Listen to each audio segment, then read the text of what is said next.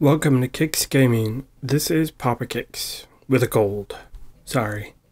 Discord events get you fantastic prizes that really boost your precious resources. Things like gold, gems, hunter cards, hunter perks, and more if it's a special event. Kraken requires more strategy than Dragon, so let's get started. Unlike Dragon Dungeon, you can't just race to the boss. We first have to repair our ship. This requires wood. Level 1 requires 50 wood to repair it to 100%. By level 10, we'll need 70 wood to get it to 100%. Once you turn in the wood and get 100%, it moves you to the boss phase. Normally, players will split up, gather wood independently, then meet somewhere and kill everything that has been chasing them. Then go kill more until you're high enough level. For our speedrun, we want to split these priorities. One hunter will collect most or all of the wood, while the other kills as much as they can as fast as they can.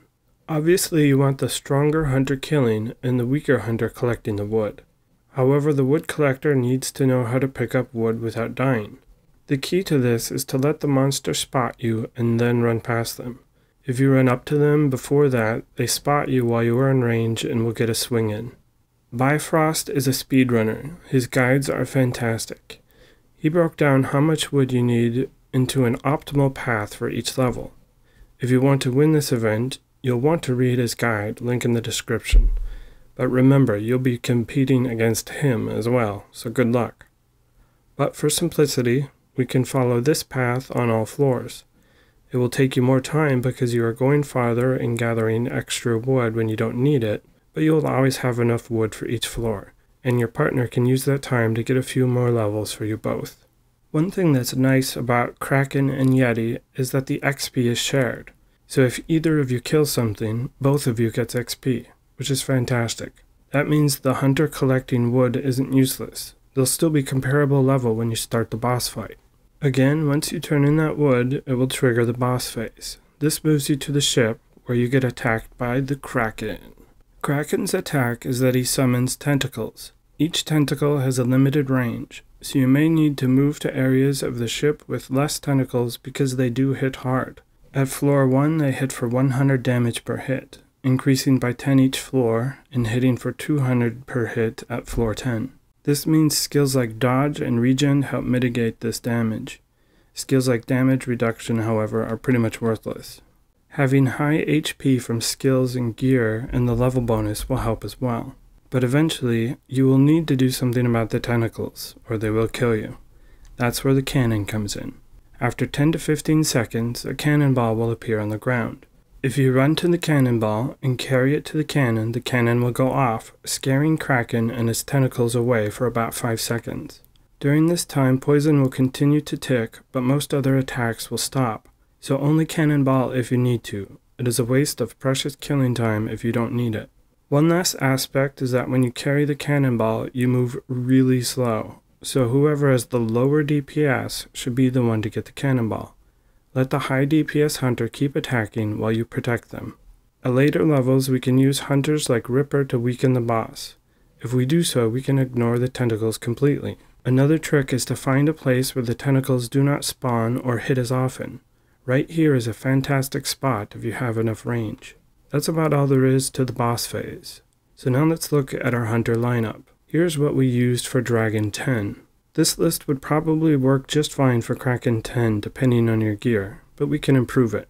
Poison hunters are still the strongest, so we still want to use them at later levels. One thing that is different in Kraken is the strength of the monsters. Even the weakest Kraken monster has 1000 HP. On floors with double HP, you'll find some with 4000 HP. So unless you're rocking the best gear, Deathstrike hunters are very helpful in this dungeon, and we will bring Deathstrike as a default perk when we normally wouldn't have. Hunters like Phantom and the Ancient One become good choices. They are always strong hunters, some of the highest DPS in the game, but they usually take time to build up to that potential. With Deathstrike, it becomes easier. On floors 1 to 4, we want fast-killing hunters who level up quickly and deal lots of damage. So good choice for these early levels are hunters like Ninja, Sniper, Phantom, and Mech. Notice these all have Deathstrike. If you choose to do the Spider Queen Arachna pair, Arachna sucks at low levels in Kraken. So make sure Spider Queen has Death Strike, and that you let Spider Queen do as much of the killing as possible. Because of the shared XP, try not to die, or you waste a ton of time and lose out on any XP that is gained while you are dead. Since we don't have a lot of time to level up, we want to skip skills like XP, unfortunately. We want skills that give us damage immediately, skills like Demon Pact and Attack Speed. If a hunter has Death Strike, we want that as well as a default perk, since it will help kill those 4k HP monsters quickly. Multi-shot, as always, is still excellent.